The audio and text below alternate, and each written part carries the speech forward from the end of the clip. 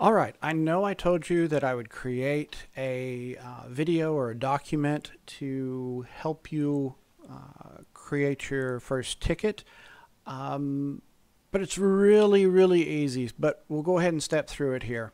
So you'll get an email from Positronic support, and it will come in here and it will say, hey, here you are, let's set you up. So you'll have a link right here. It is a safe link and you'll be able to click it. Once you click it, it will take you straight to our ticketing system. Confirm your email address and your name. Enter your phone number or correct that if it's incorrect, and then you'll just create a password, a secure password, and ideally something that you can remember, or a lot of you will probably write it down. Just don't tell me that. And then you'll click the update button. Once you've clicked the update button, it takes you straight in to enter a new ticket.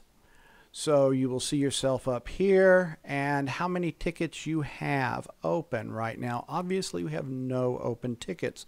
So we're going to create our first ticket. And you select your help topic first, and a general inquiry or report a problem will probably be your primary ones. But we're going to do a feedback right now, and all there is to creating a ticket is an issue summary, which is just a short few words about what the issue is. Like, is it a messed up printer? Is it a computer that won't boot? Whatever it is. So you type that in there, and then down here you give us some more detail. We need things like a description of the issue, where it is, who it is,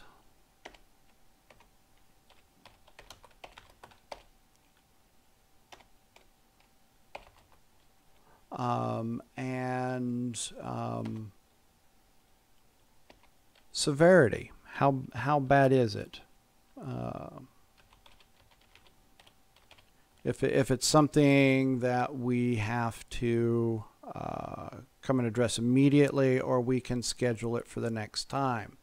And nicely, it has spell check on it because I'm terrible at that. And then you, very simply, if you've got a document that you want to add, you can drop those there. Most of the time that won't be the case, but you can. And then you create the ticket.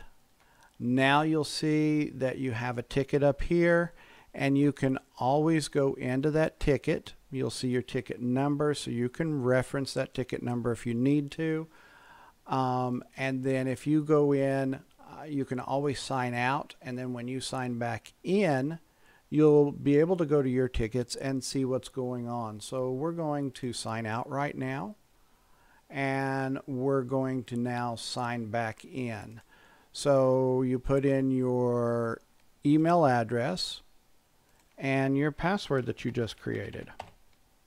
You sign in, and now you can see your tickets.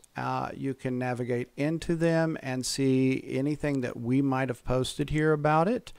And you can add any additional detail. If you forgot something that needed to be there, you can always add that here. So you can always add more detail and then post a reply. Now you have your ticket, and you've added more to it, and you can always come back with this. We get notified of this, and we will be reviewing it. And I think that's really about all there is to our ticketing system. It should be pretty simple, but if you have any questions, please give us a call.